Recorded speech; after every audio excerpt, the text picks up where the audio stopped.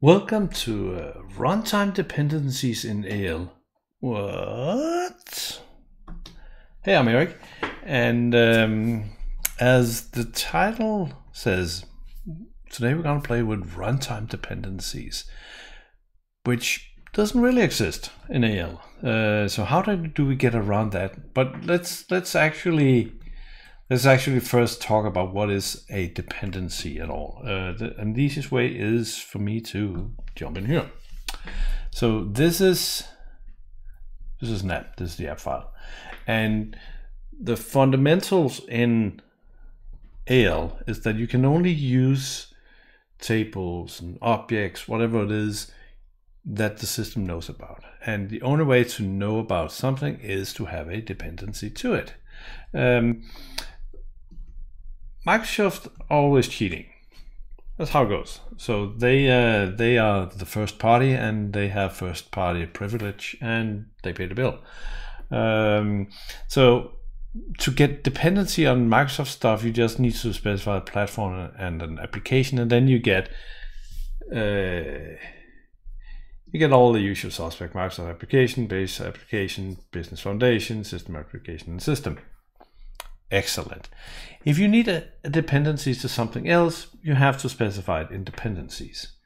And that's great. Apart from one tiny issue is that then your app will only install on a system where all the dependencies are fulfilled. Which you can say, hey, that's kind of how it goes, and it is. But what if we have a case where you kind of want to make it optional? So if an app is there, let's use it. If an app is not there, then let's not use it. So how do we do that? And the reason for this, as with all my videos, it's about something that somehow occupies part of my brain this week, and I'm working on one of my apps, a new one, and part of that, there is a fraction of the users who will use a corner of this app, and in that corner, a fraction of that is an option to upload a file to SharePoint. So we have a fraction of a fraction that might do something. So I have the SharePoint Connector app, a wonderful app, but it's not a universal app that it's everywhere, right? There are a few tenants around the world who still are using the SharePoint Connector. And if they choose to use this new app, I'm not going to force install the SharePoint Connector with them, just to serve the fraction of a fraction. But I would like that if the fraction of the fraction wants to upload a SharePoint file and the SharePoint connector happens to be there, the functionality will be available. So how do we do that? And that's kind of what we need to figure out in this video. So the option is not for me to put the SharePoint connector into dependencies here and then write 2 lines of code, because that would be too easy. No, so the option we need to follow is to use the dynamic construct that we have in the language. But let's not get ahead of ourselves. We need some way to call this. So I'll quickly create. Oh, what about the parentheses here? Caption. Captoni, upload to SharePoint application. Wow. What about I do a add first processing? So now suddenly the application intelligence will work. Okay, so trigger on action. So we need something to upload. So I think the easiest way just to do report dot save as we'll do report item list, and the second parameter to save as is parameters. We don't need that for an item list. Format report format colon PDF, and the next parameter is an outstream. Then I think we're done. So we need an outstream. So we'll create an outstream, but outstream needs to be connected to something. So let's create a temp blob, and then we can go here and say temp blob create outstream. So remember the weird naming with streams is that an outstream is something that you put things into, and an in-stream is something you get things out of.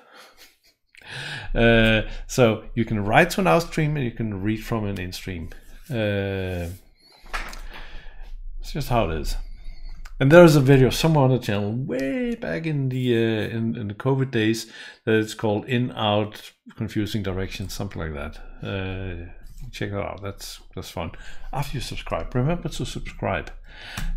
Anyway, now we do have a report in a temp blob. That's what we want to upload. But normally I would then go I'll create a variable called SharePoint. I would do SharePoint EFQ, and then I'll do SharePoint.upload file and do that thing. But we can't do that because we don't know we don't know this code unit. But what we can do is that we can actually still call a code unit. That's not a problem. Code unit to run, and I know the guy who made the SharePoint connector, so I know that there's a code unit called 70319499. That one is a simplified upload a file code unit, but it does take a parameter.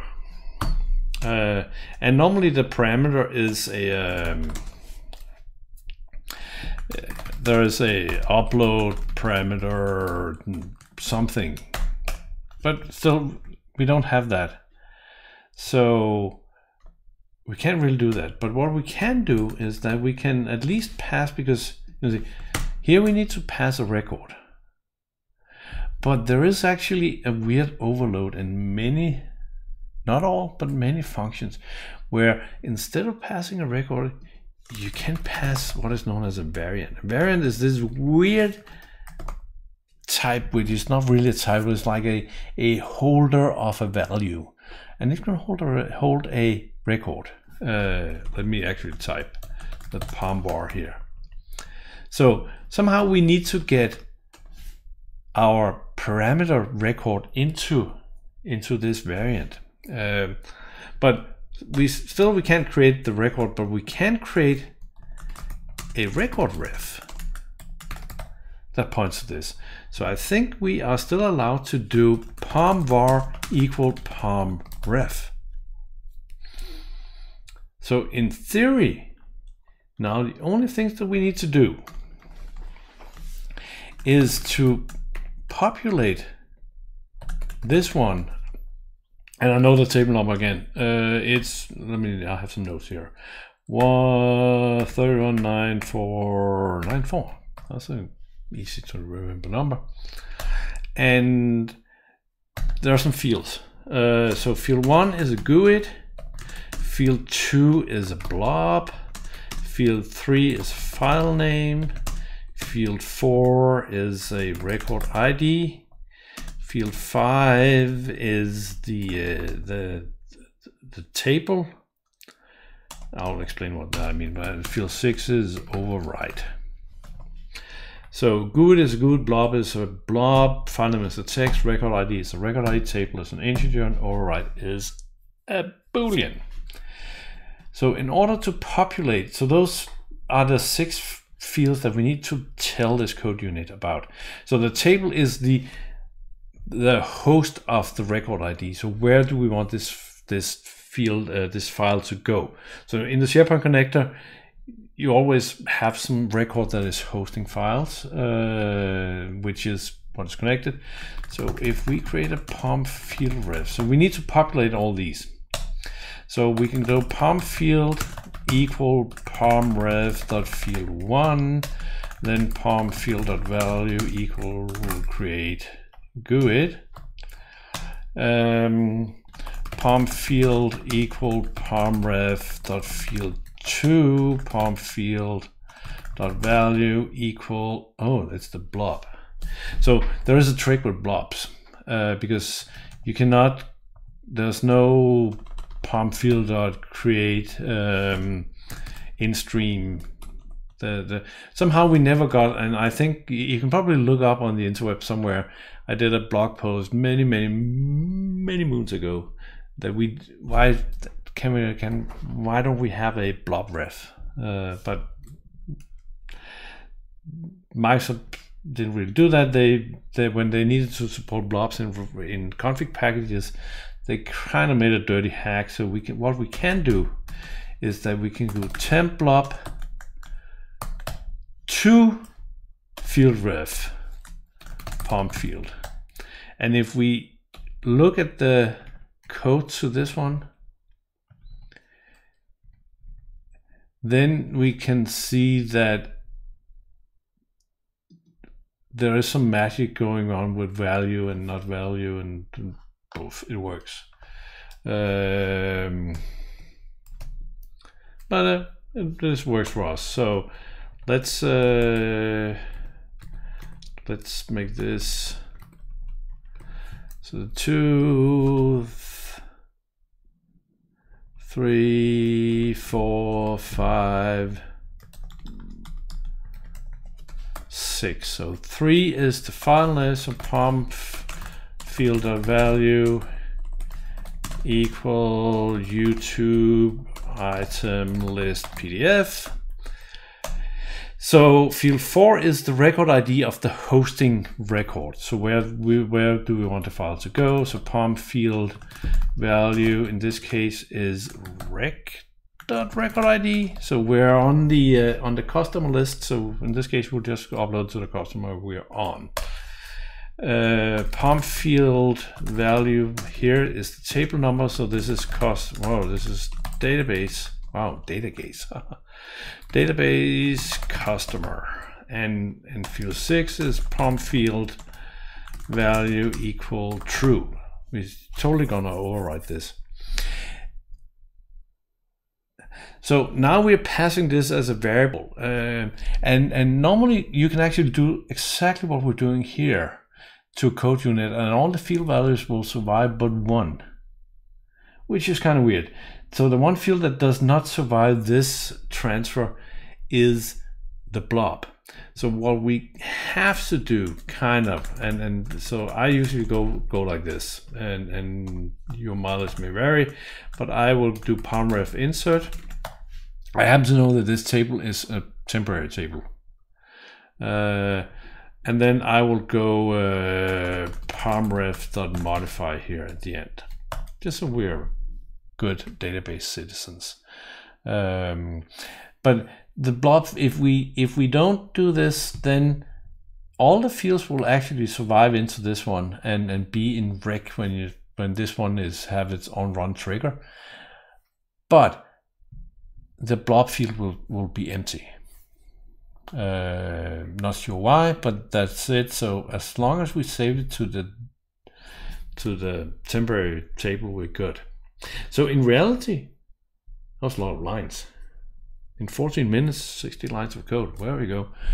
I think we just need to try it out. So before we do that, let's just repeat what we did. So we created a report and stored that in a blob field. Then I opened, from this app's perspective, an unknown table as a record ref, populated 6 unknown fields.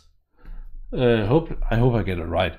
6 unknown fields with values, and then I call an unknown code unit and pass the unknown record ref package as a variant. What can go wrong? Lots, I tell you, lots. Let's see. Come on, baby. Deploy. There you go. Boom.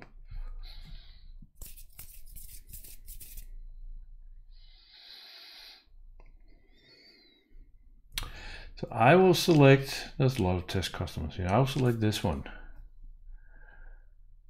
And you can see here, SharePoint seems to be working. We got a kangaroo and we got some tigers. Let's add a raccoon just so we know that SharePoint is running.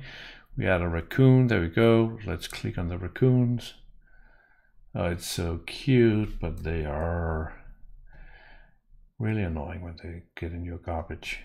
Okay, so we're good here, and then we'll find the upload function, which I guess is here. Here goes, hold my beer. The report is generating. Boom, that was fast. Haha! Success! YouTube item list. Let's click on it and see if we got a PDF. We have a PDF of our items. So now we have an app that can use a function from another app that it has no dependencies on. There's a lot of stuff that can go wrong here, right? We can try this again. Let's switch some field numbers here and upload again. Right, this is compiled. Everything's good from this app's perspective because everything compiles. Everything is good.